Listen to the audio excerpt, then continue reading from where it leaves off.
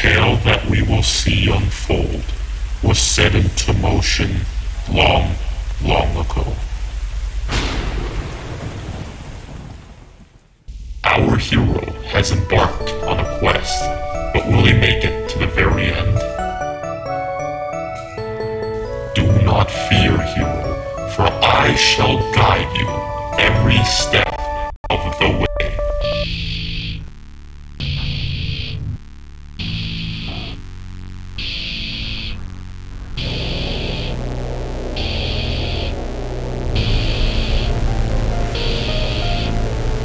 Will he ever make it out? We will soon find out.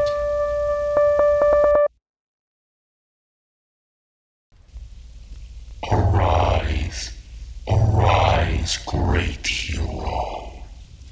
Much like the timid tapir, our hero surveys his surroundings before moving forwards. Hello, I am Spooky.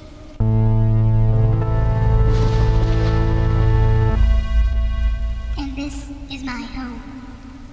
Can you, humble player, make it through 1,000 rooms? Can you find what lies at the end? Or is there even an end? I don't really know. Anyway, just go.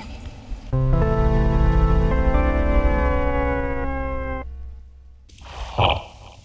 Very peculiar. I must say, I've seen a great extent of spirits in my day, but none like the one we just saw. Oh yeah, the door behind you was locked while you weren't looking. I was going to say something, but I figured you wanted to see this through, you know? I digress though. You heard what the spirit has spoken.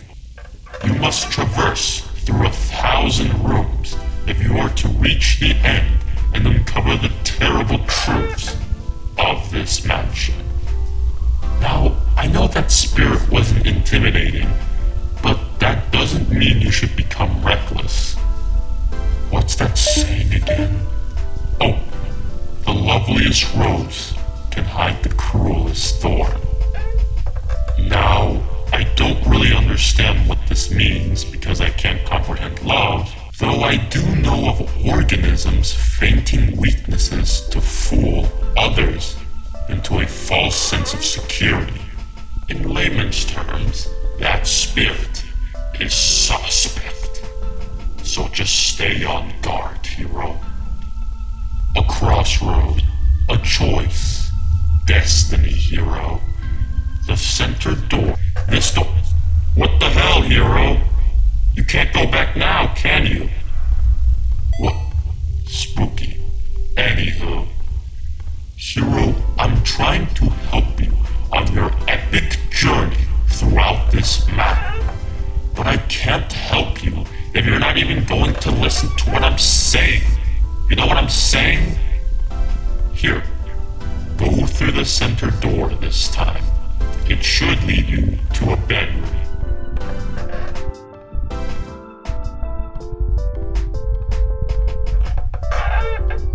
See, you can trust me. Though, I like the way you think, actually. You can never truly trust anyone. Not even the disembodied voice that's narrating your tale. Alas, most humans are too easily trusting. They're so easy to manipulate, and their emotions so exploitable.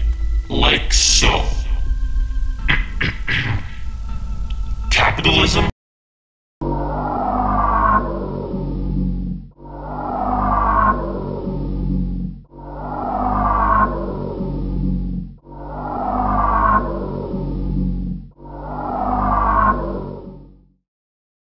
And that's why, ladies and gentlemen, Adam Smith was an idiot.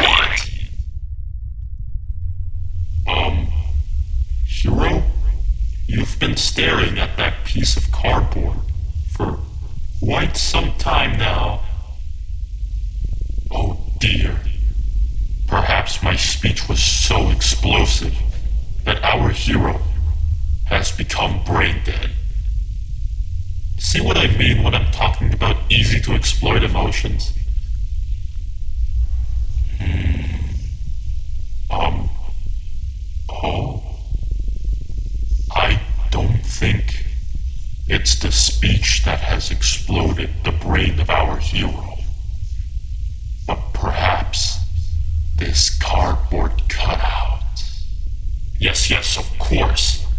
Its eyes are very captivating. You can look into him, and he can look into you.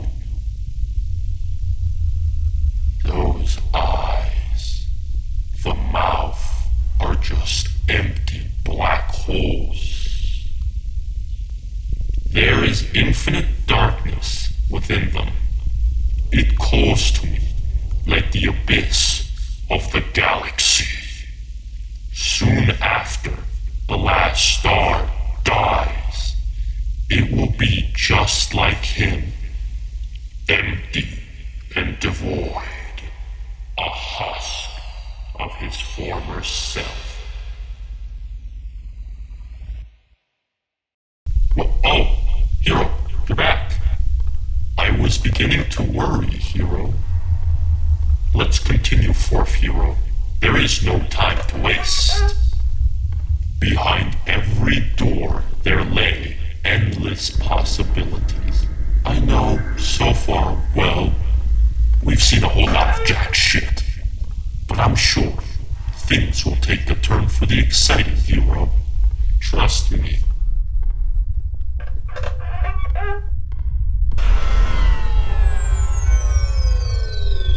Charming. It's almost like I've been spat on. What even is this thing again? A snow cone? It's an interesting human delicacy. I know I can be very critical of humanity, but if there's one subject I'll give them credit for, it's their creativity. Humans have never ceased to impress me with the devices they come up with. Now, that doesn't mean everything that they come up with is adequate. Actually, plenty of it is pretty terrible.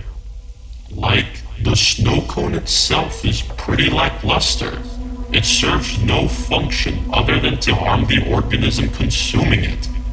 It's an inferior version of other more nutritious sustenances. But still, I can appreciate it. Because at the end of the day, whether something is poor quality or not, someone still had to take the time to make and improve upon it.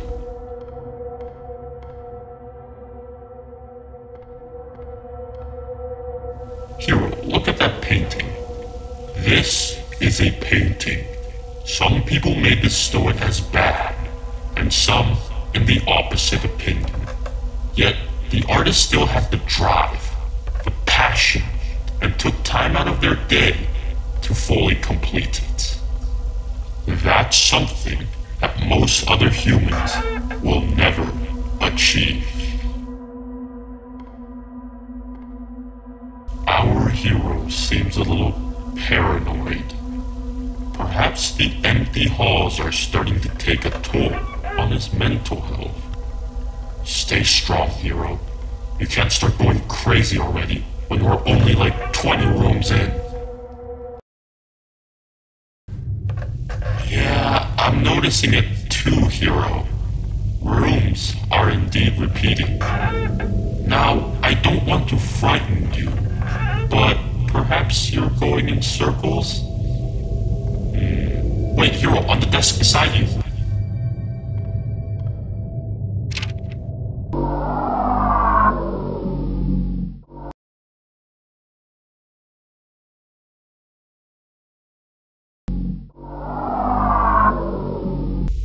Our hero deduces that this note is definitely not the only one in this mansion.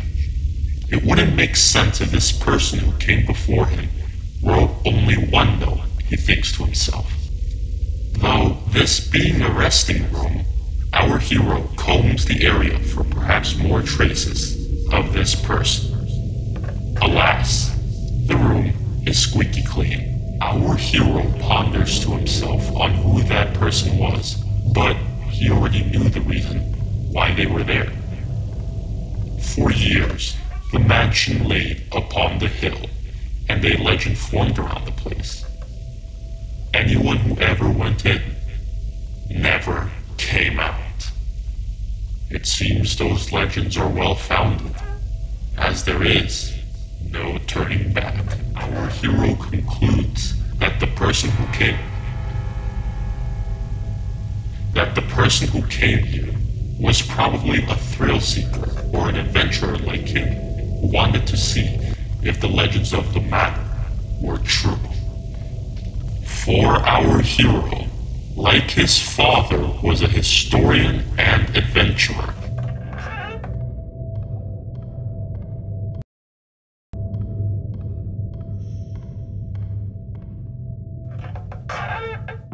Some sort of lift. Will it be his salvation, or will it plunge our protagonist deeper underground? Our hero touches the odd cross, and he is blinded. He is unsure of what has happened. Regardless, he must press on. Unfortunately, the elevator only descends, and our hero is sent into the unknown depths below. Calm down, hero. Jeez. God, it's only an elevator. Let's move on. Only 950 rooms left to go.